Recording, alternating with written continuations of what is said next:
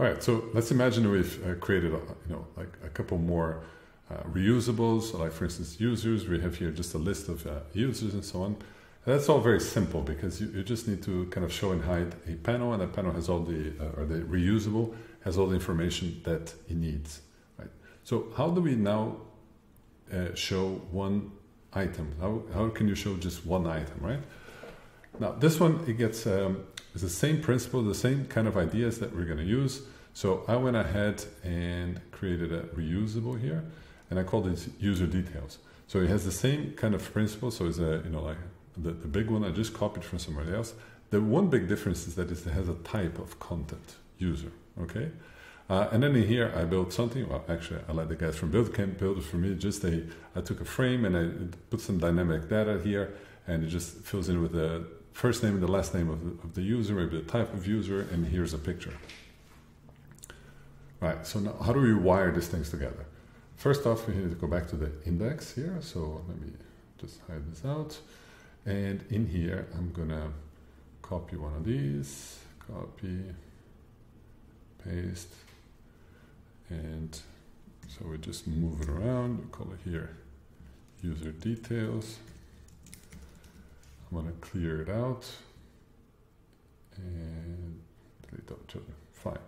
And I'm gonna add that user details in here. First, hide this one. User details, just put it in there. Also put it 0, 0. Now, a couple of things we need to do here. So first, what is gonna show it, right? Because dashboard is not the right tag. So we need to create a new nav. So let's go to nav here, and we just go user details. A little small details that, these are going to be like URL slugs. So if you have a space in there, it will work, but it's going to be a bit ugly because you're going to have the percentage 020 or percentage 20. That's kind of the URL encoding for a space. So if you put hyphens or underscore, that will, kind of maybe work a little better, right? So this one we can create. We don't even need to add anything here and there because we're not going to be adding any. It's not going to be showing up on our navigation bar, right? So now we can go in here and add that user details. Okay, good. Now this is not going to work, right?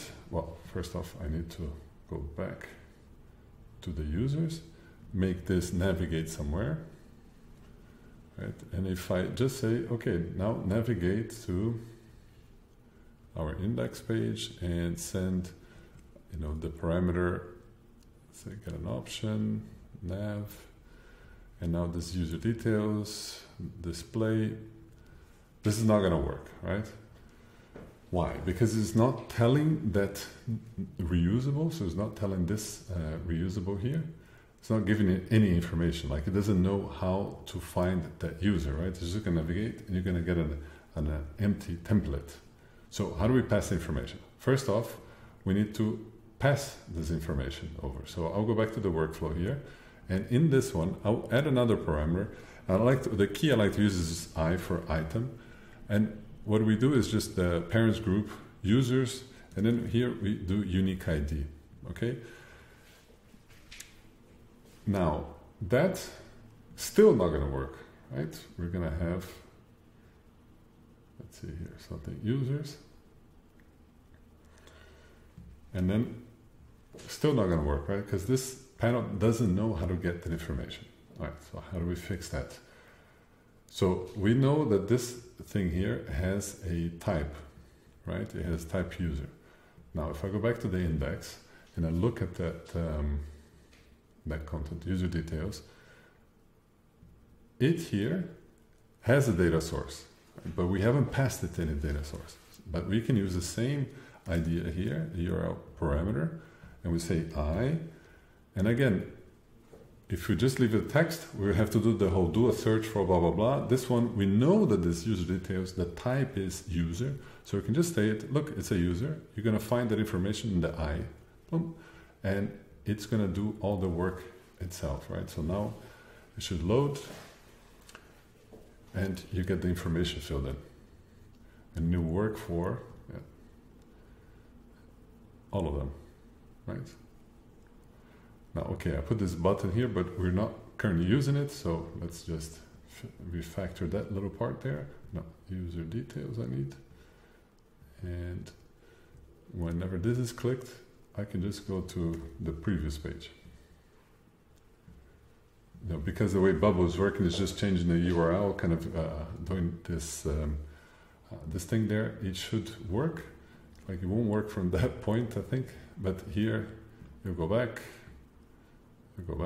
and so on. All right? So this is how you pass information to another element.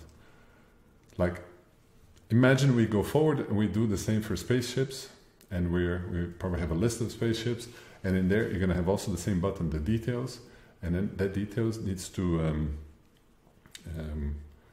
you're going to need to pass some information.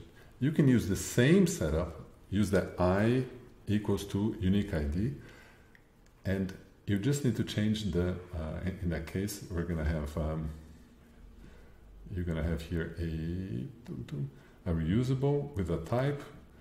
And in this case, even though it's a whole different other type, you just need to change it here. Say, instead of saying a user, it's going to be a ship, right? And that you can keep the mental model small in your head, so very simple.